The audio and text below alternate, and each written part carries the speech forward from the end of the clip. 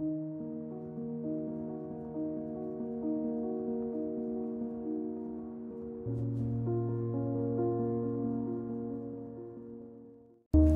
to RealScary, the home of true, scary stories, where we bring you the most unnerving of content. From British ghost stories to the most gruesome of murders. If you are quite partial to a scary story, you're in the right place. Raynham Hall is a stunning 400-plus-year-old country house situated in Norfolk, England, and that has been the seat of the Townshend family since it was built. It is also the location where the world-famous image of the Brown Lady was captured. The hall was built in 1619 by Sir Roger Townshend, and many state that it was designed by Inigo Jones. The extensions and interior added later were the works of William Kent, once a painter of coaches and who turned his talents to designing houses and furniture. Much of his finest works can be seen in the hall, including a beautifully carved chimney, decorated doorways and mosaic paintings. The grand ceiling of the marble hall was one of Kent's masterpieces. The estate covers 7,000 acres and occupies the first 7 miles of the Wensum River. It is also one of the oldest buildings in Norfolk, and that was inspired by European architecture. It has been home to the Townshend family for more than 400 years, and the hall's most famous resident was Charles Townshend, the second Viscount, who lived at the hall from 1674 to 1738. During the Second World War, the British military requisitioned Raynham Hall, where soldiers lived side by side with the Townshend family until the war had ended. On September the 19th, 1936, country life photographers Indri Shira and Captain Provand, who were on assignment at Raynham Hall, took what is arguably one of history's most famous examples of ghost photography. The unearthly veiled something that they captured slowly gliding down the hall's staircase is widely believed to be the Brown Lady of Raynham, who is said to be the ghost of Lady Dorothy Walpole, an 18th century mistress of the manor. Many listeners to this video may be familiar with the image you now see, but most listeners will not be aware of that less than a year before it was taken, the lady of the house, a Miss Gladys Dowager Marchioness Townshend, published a book of true ghost stories and wrote, "I must confess I believe in ghosts, and I have for many years lived in a house that is definitely haunted."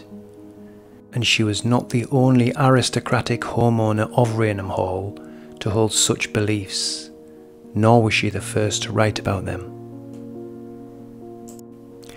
200 miles north of Raynham Hall is Chillingham Castle, which is in Northumberland, and which is the former home of American-born Countess Leonora Tankerville. Lady Leonora began documenting ghostly sightings at her 13th century castle as early as 1895. In fact, her first paranormal experience of the very aptly named Chillingham came to her in a dream, and which was many months before she actually took up residence. In her dream, Lady Leonora's deceased brother-in-law, whom she had never met, but recognised from photographs she had seen, greeted her at the gates of her soon-to-be home, Chillingham Castle. When she finally visited the place in the flesh, she thought to herself, "This is the second time I find myself approaching the gates of Chillingham Castle, but strangely, it's the first time I have actually been."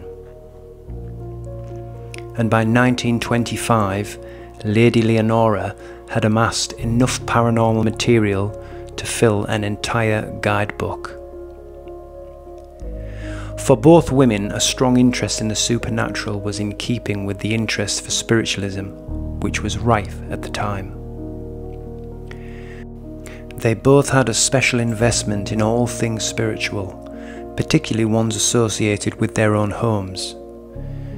This was an age in which loss and decay hung over many formerly exceptional residences, and for struggling owners, a haunted history was one way to stay connected to a very interesting past. At its height in the 18th century, red brick Raynham Hall was renowned for its beautiful and daring architecture, lavish art collections, and powerful owner. Raynham Hall was originally constructed in the early 1600s. The house was expanded a century later by the famed Palladian architect William Kent, under the direction of Charles II, Viscount Townshend, and the then leader of the House of Lords.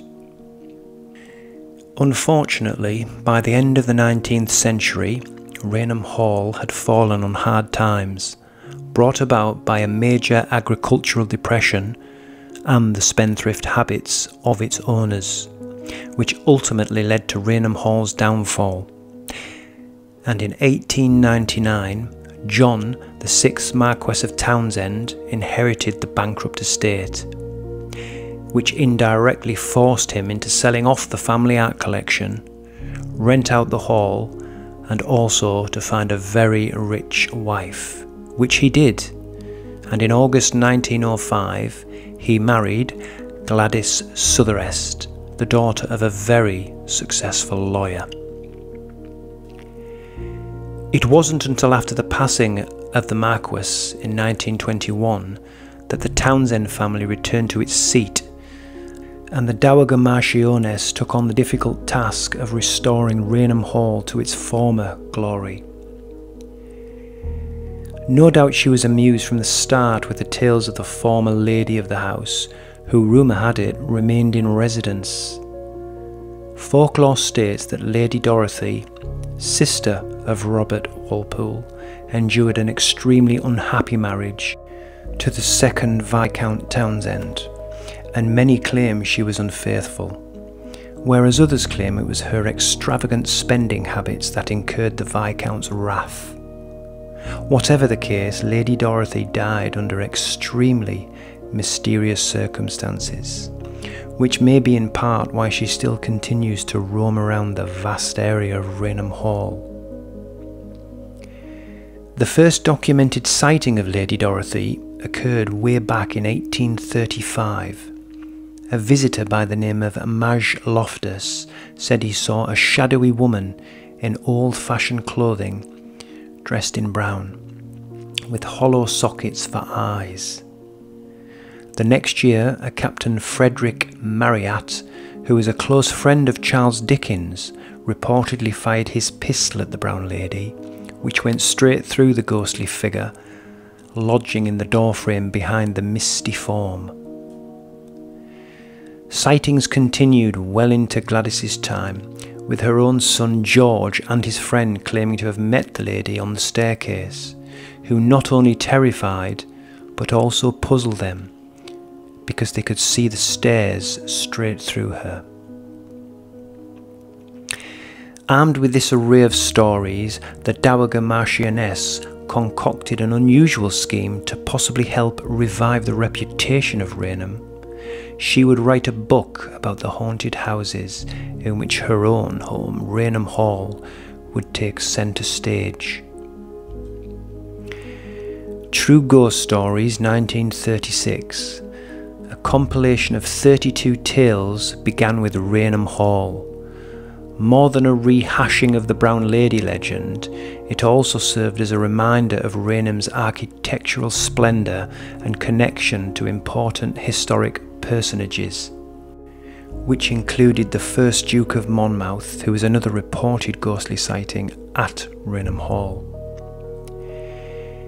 It was a remarkably odd yet very successful publicity stunt. The story, which coupled with the country life photograph, really helped put the house back on the cultural map. In Northumberland, Lady Leonora was growing very accustomed to her new abode, Chillingham Castle, a medieval stronghold turned country house close to the Scottish border. The place must have come as a big shock to Leonora van Marta, a music teacher who had lived a relatively normal life in America before she met her husband, Mr. George Bennet, the future 7th Earl of Tankerville in New York in 1894. The castle to which George brought his bride was in very poor condition. Evidence remained of the extravagant sums that had once been spent on Chillingham Castle in anticipation of royal visits, such as the construction of the Great Hall in honour of James VI in 1603, and its lavish redecoration 2 centuries later for the future Edward VII. But after more than 150 years of peace with Scotland, the castle was no longer significant, strategically speaking. It was now simply a family home that was deemed impractical. Lady Leonora's diary documented her early days at Chillingham Castle and painted a picture of an extremely anxious new wife in an environment she could not familiarise herself with. She suffered from the damp, heavy English breakfasts and long and lonely nights in her bedroom, as the men of the house spent all their time in the lounge into the early hours. Leonora, however, did have one way of keeping herself entertained: ghost hunting. According to the old housekeeper, Lady Leonora wrote the following in her diary: "All afternoon I have been visiting the locations of ghost sightings. I had no idea there could be so many apparitions living under one roof." There were many reported sightings of the ghost of an old woman believed to be the victim of poisoning or the plague, who frequently appeared begging for water. Another common reported sighting was that of a radiant blue child. The drifting aroma of rosewater, which is said to be the calling card of the other reported lady ghost, albeit a grey and not brown one. Following her husband's death in 1931, Lady Leonora abandoned Chillingham Castle, which became vacant for 50 years until it was purchased by the present owner, Sir Humphrey Wakefield. Sir Humphrey quickly recognised the potential of its haunted history. Today he markets Chillingham as the most haunted castle in England, open 6 months out of the 12 for candlelit ghost tours and spooky overnight stays. It hosts some 20,000 visitors each year. Raynham, however, seems to shy away from its haunted reputation. On the handful of days it is open to the public, visitors are encouraged to explore its architectural beauty rather than its ghostly residents. Thank you for joining me in our latest edition of Scary Stories. I do indeed hope you enjoyed. And if you did enjoy, I would ask that you like, share and subscribe. And until our next unannounced rendezvous, be safe and sweet dreams.